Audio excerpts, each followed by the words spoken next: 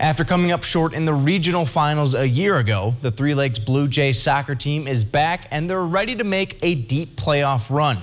They were in action Thursday, taking on out-of-conference opponent Antigo. The Red Robins looking to strike first. Alex Samolinski wins the ball battle, but his left-footed shot is gobbled up. This one remains scoreless. Just 4 minutes later, Toby Volkman gets the goalie one-on-one, and he wins this round. The sophomore gives Three Lakes an early lead, but he wasn't done yet. Trevin Wolkowski threading the needle with this through ball, and Volkman does the rest. He takes it all the way in behind the defense, and that's his second goal of the half. Three Lakes rolls big in this one. Final score 8-2. A little closer to home in Rhinelander, the Hodags hosting Hayward inside the Dome.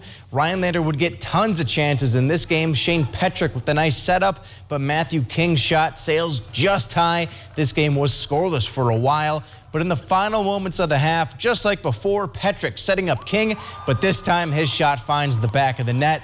Hodags are up 1-0.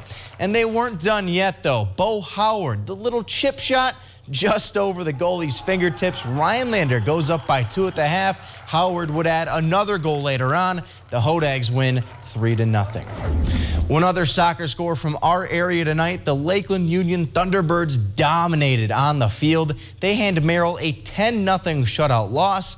And then in girls volleyball, Three Lakes took on Gresham. And like the soccer team, the girls win in big fashion. The Blue Jays pick up the straight sweep on the night.